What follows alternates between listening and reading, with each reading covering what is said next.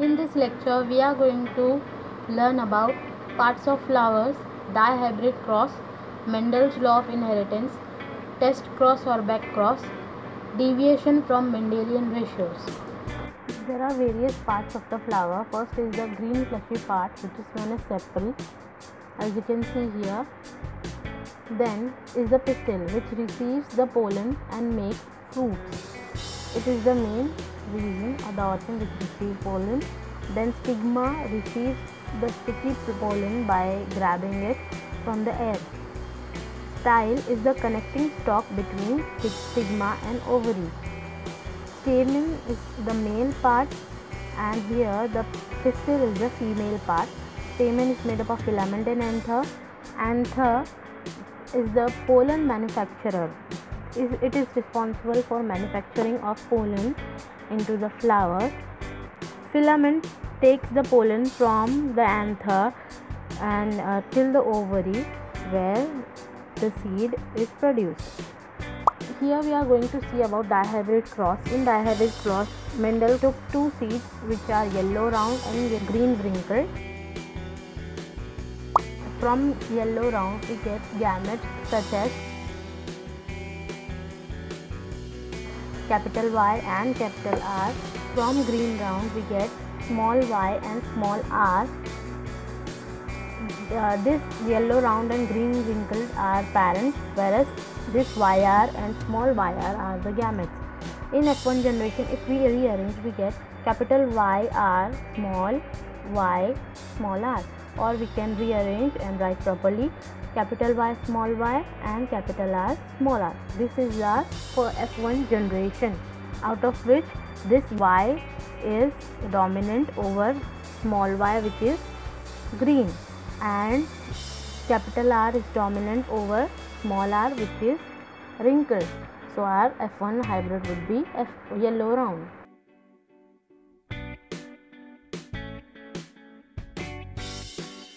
From F1 we get gametes such as capital Y, small y, capital R and small r. Or if we rearrange, we get these are the common colors and how is the nature of the seed.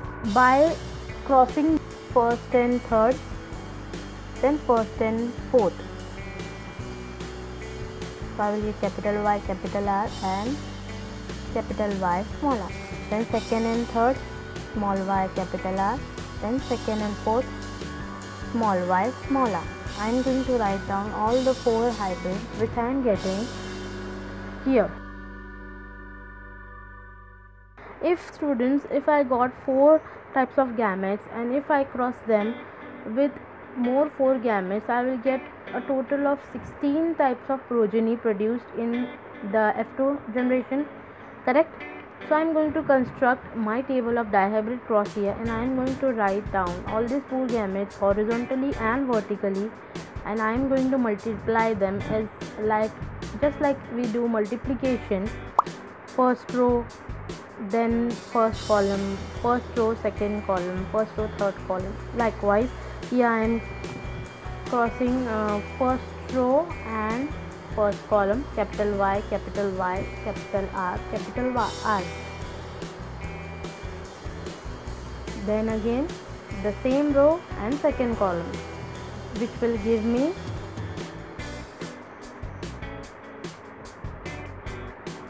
capital Y, capital Y, capital R, small r. Again the same row and the third column, capital Y, capital R is getting crossed with small y and capital R. I will get capital Y, small y, capital R, capital R. Then the fourth one, same row and the fourth column, which will give me capital Y, small y and capital R, small r. Same goes for rest of the table. I am going to cross the first column with second row.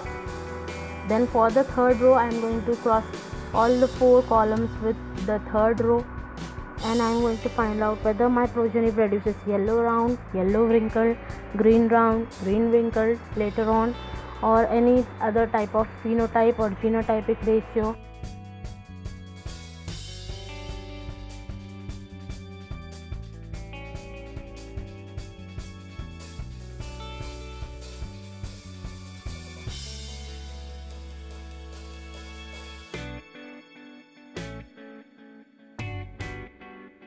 first one, in first column I have my dominant capital Y and capital R are dominant, so that is yellow round. In second one again yellow round. In third one capital Y and capital R are dominant, so again yellow round. In fourth one capital Y and capital R are dominant, so yellow round. In fourth capital Y capital R dominant, so yellow round. In fifth capital Y and small r, so this would be yellow. I am writing down all the mnemonics here, so it would be Y for yellow and small r for wrinkle, so it would be yellow wrinkle. Here we got capital Y and capital R dominant, yellow round. In eighth one capital Y and small r are dominant, so yellow wrinkle.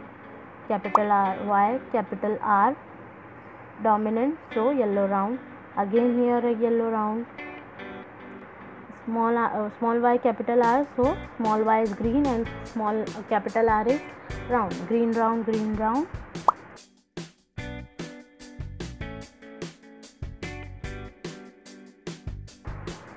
So phenotypically we got ratio of 9:3:3:1 if we count how much yellow round, how much yellow wrinkle, green round and green wrinkle.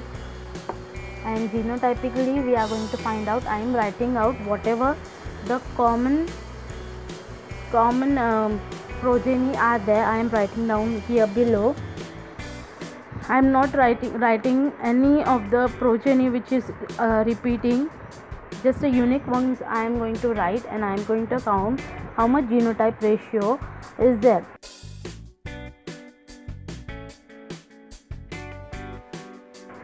So this is occurring one time. Capital Y capital Y capital R small r is occurring two times. Then I am going to count out capital Y small y capital R is occurring two times again, and this is the way I am going to continue counting out how the progeny genotypic wise.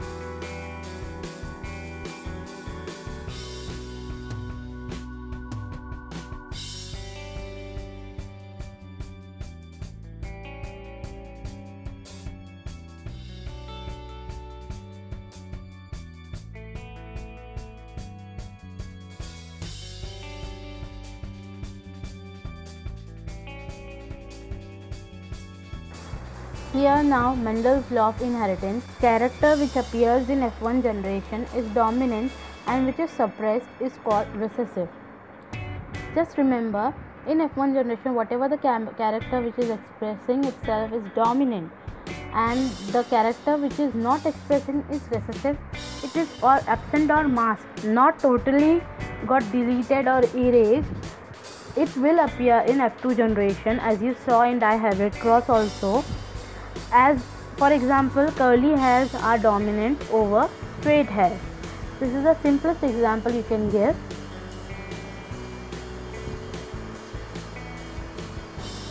Second law states that law of segregation. Alleles stay separate and don't mix. They separate and segregate while gamete formation.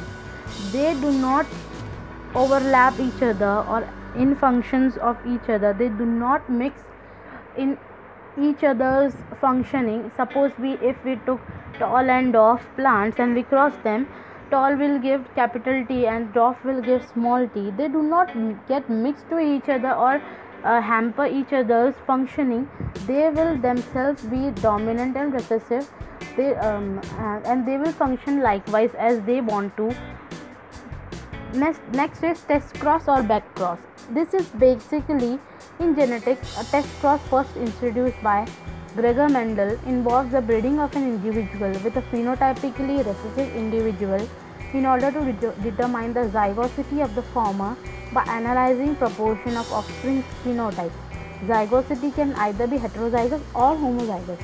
You didn't got it right? It means that in F1 generation whatever the progeny is produced, phenotypically we know that the sheep, when we cross, the sheep produced in F1 generation is either black or either white. But what about genotype? Is it pure pure black, or is it pure white, or is it just an hybrid? So for this, test cross is performed. After Mendel discovered his ratios, or proposed Mendel's law of inheritance, there were many scientists as well who rediscovered Mendel's law, and they were known as deviations from Mendelian ratios, or post-Mendelian genetics, or neo-Mendelian genetics, which we are going to see further. Incomplete dominance. No one is dominant or recessive, both code equally. It means that if we make, suppose here, red and white flowers bearing plants are mixed, their qualities, their genes are mixed, we will get are expressing their characters, but they are mixing with each other. Next is codominance. Codominance, it means that both alleles express equally. If we cross a white and a brown cow, we can get white cow with brown spots or brown cow with white spots. They codominate. They express both of their qualities equally. None of them are expressing more, none of them are expressing less. Effects. Pleiotropy means that single gene controls different traits. It means that a single gene can have feature 1, feature 2 or feature 3. Ample amount of features it can have. Suppose we are taking an example of hemoglobin present which has sickle cell anemia in it. There are 3 possibilities, which is HbA and HbA, which is perfectly fine. Next is HbA and HbS. This patient will show slight amount of sickle cell anemia, but the patient with HbS and HbS, this patient has a lethal gene which can lead that patient to lose their life. So these are the 3 possibilities you can get by a single gene. The patient can be fine or anemic, or can have sickle cell anemia. Next is multiple alleles. It means that there are more than 2 alleles for a single gene. We know that for height, either the plant was tall or dwarf. But for example, there are many other genes which have multiple alleles. For example, a cock crown, it can be single, walnut, C-shaped, rose, or in humans we can have hazel eyes, blue eyes, brown eyes, black eyes, many n number of possibilities we can have. So this is the example of multiple alleles, and this is what multiple alleles mean, that they have many forms and possibilities.